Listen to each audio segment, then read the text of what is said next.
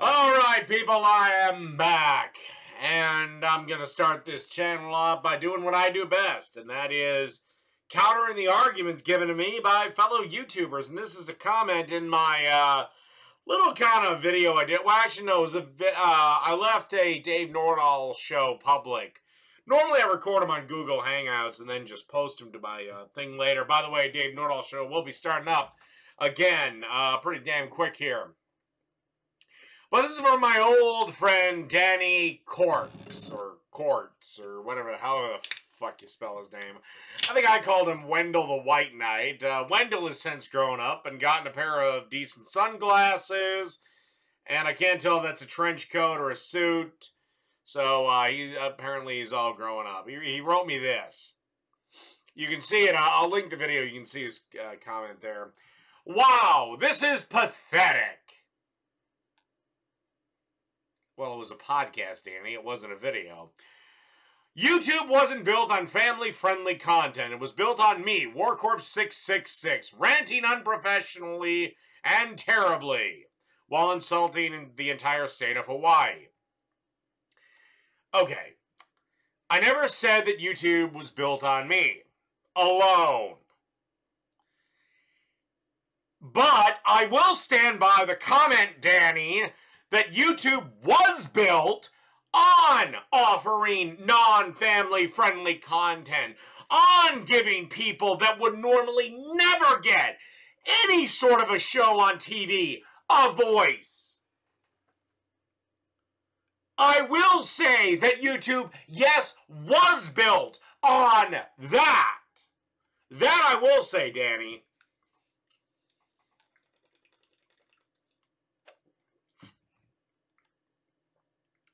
And I'd love for you to prove me wrong.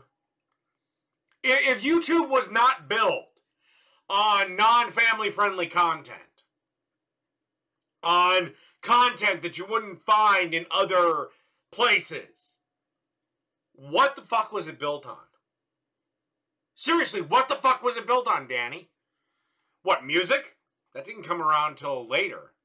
Remember, YouTube's heyday was like 2010, 2011.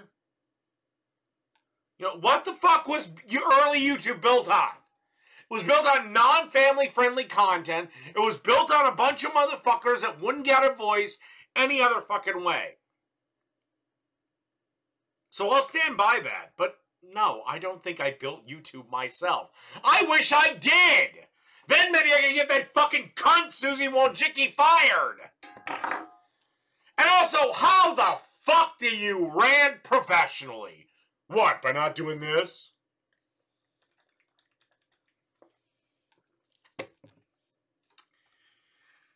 As for the state of Hawaii, I apologized for that rant.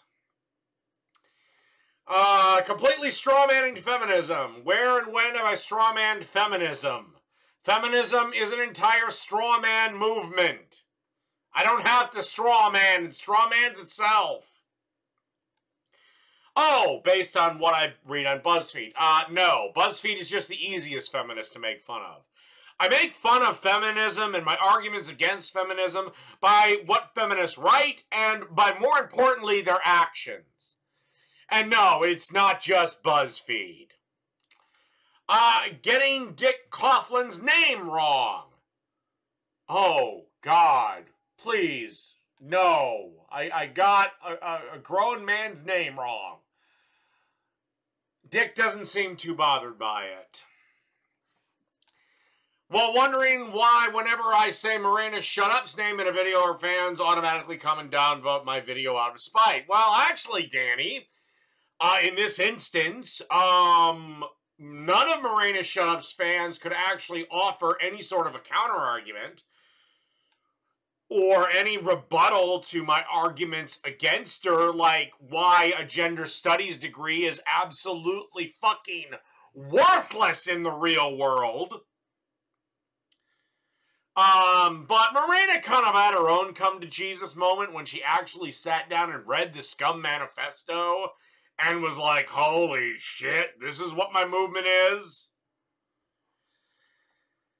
And so, yeah, no, they did kind of automatically come and downvote my video. I mean, if they downvoted my video and had a point, I'd certainly listen to it. That's why with Hawaii, I admitted I was wrong, Danny. You know, you remember that, Danny? When I admitted I was wrong, when I got all humble and begged Hawaii's forgiveness?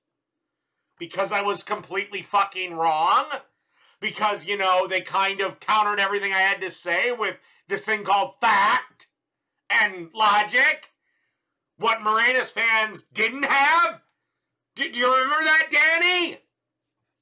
Jogging about? And calling other women fat and ugly despite looking like the runt of Jabba the Hutt's litter. Danny, I have never once shied away from the fact that I'm a fat motherfucker. I have never once shied away from calling myself Quasimodo. So yes, I think I'm perfectly within my rights to make fun of a woman who's 300 plus pounds but parades around on the YouTube camera in her fucking underwear and think she looks good.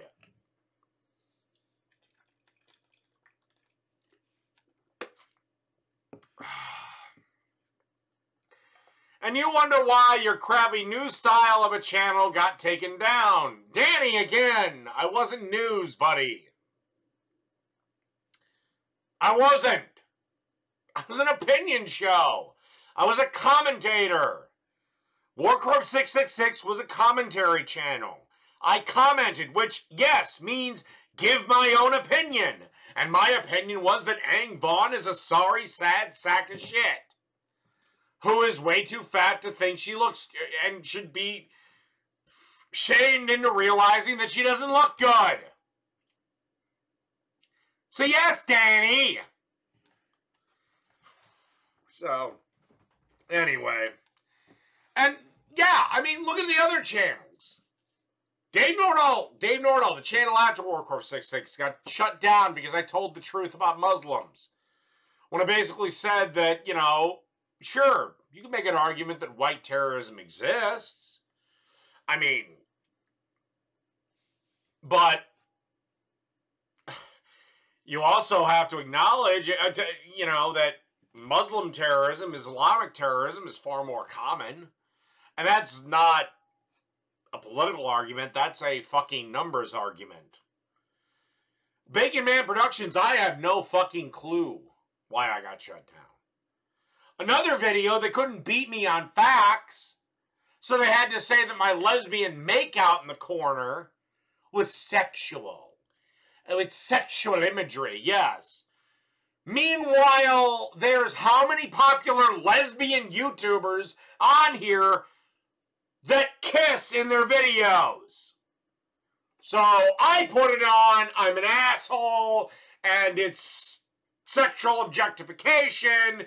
Two true blue lesbians who are just as attractive, they kiss, and it's fucking fine. Honestly, I am starting to wonder if honestly, I am wondering if I just shouldn't fucking go trans, because I am wondering if these motherfuckers would actually have anything to say to me then. Because I'd be one of the protected classes. I'd be damn near right under Muslim in the protected class of the SJW hierarchy if I came out as fucking trans. Alright, that wraps up this one. So I'm just curious. Actually, no, one last thing. Just curious, Danny. You got anything to say? Anything at all?